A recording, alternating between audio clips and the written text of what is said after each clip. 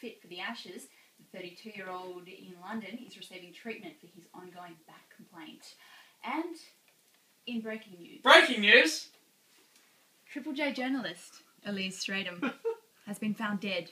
Oh, Jesus. Police say her body has been pulled from a river of tears. Before she drowned, witnesses report seeing Miss Strydom sobbing and calling the names Tom and Alex as her tears fell and pooled around her feet. Oh my God. A source has revealed the newsreader had been struggling with guilt and anguish over her decision to relinquish her role on the Triple J breakfast show. Oh.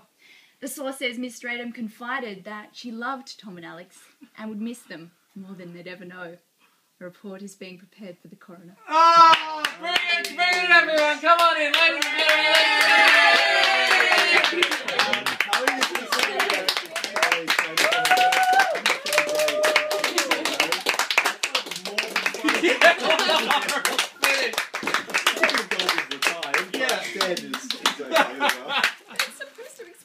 And gratitude. Well, Thank you guys. Oh, it's so nice of you, Elize. We got you a present as well from your time here.